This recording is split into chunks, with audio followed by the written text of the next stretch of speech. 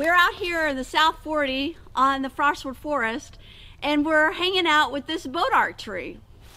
One of the really cool things about Bodark trees is how gnarly they are.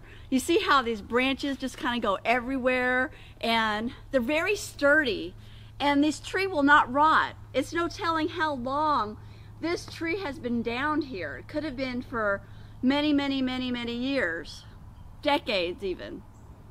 But this wood only gets harder. After a while, you can't even cut it with a chainsaw. When we went to cut part of this tree off with the chainsaw, it actually sparked like we were cutting into metal.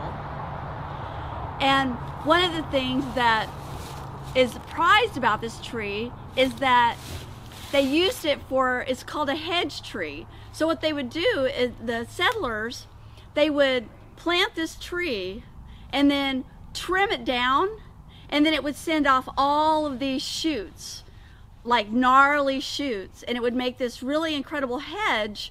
And this tree is full of thorns, so it would make a really great barrier to keep animals out of the garden.